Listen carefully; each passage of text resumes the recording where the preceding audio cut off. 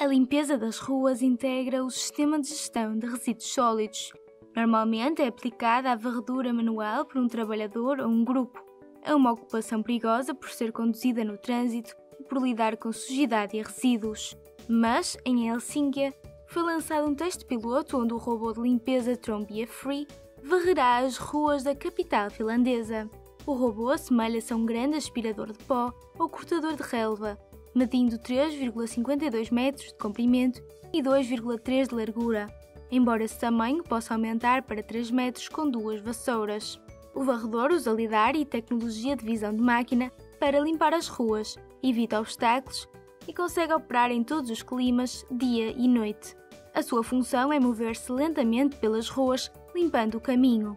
Embora possa atingir até 10 km por hora, está limitado a entre 2 e 6 km por hora para varrer e remover a poeira. Para operações regulares de limpeza de ruas urbanas, a bateria é considerada boa para entre 8 horas e meia e 17 horas por carga ou entre 4 e 8 horas para varredura contínua de alta potência. O robô usa menos de 15% da energia exigida pelas atuais tecnologias de varredura de sucção pesada. A empresa espera realizar até 10 programas piloto antes da pré-venda no final deste ano e da disponibilidade comercial no primeiro trimestre de 2022.